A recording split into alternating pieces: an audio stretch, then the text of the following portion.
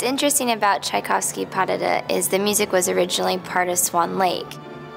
And Balanchine decided to take just this little section of music and create this amazing ballet.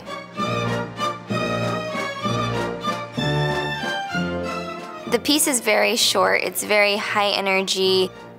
You can play with the music so intricately. And it's all done in about 12 minutes.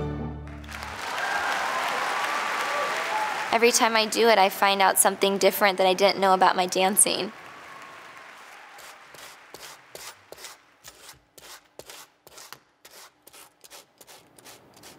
One of the great things that I think about Chai Pa is that it takes a tremendous amount of risk. For me, I think that's just trust, you know, how much you can trust your partner, how much you can trust yourself, how much you can challenge yourself, how far you can go on point, how quickly you can move your feet. The audience can see that it's pushing the dancers.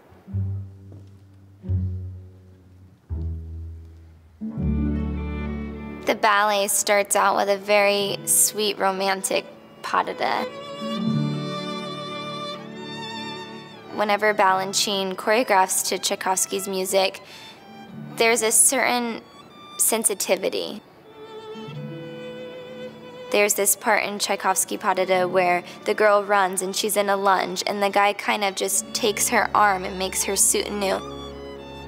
And I think that those are nuances that the audience can see. The coda begins with my partner doing a series of jumps across the stage. And I start jumping from one side to the other on point. And then I really travel in a manège of piqué turns very quickly into the wings. And then finally, when I'm exhausted, you start doing some fouetté turns. But I add in a double here or there, or a triple if I'm really lucky. And I like to use a port de bras with the arm just because I think it looks a little bit more exciting. But then you get to do these enormous fish dives where you jump as far as you can away from your partner.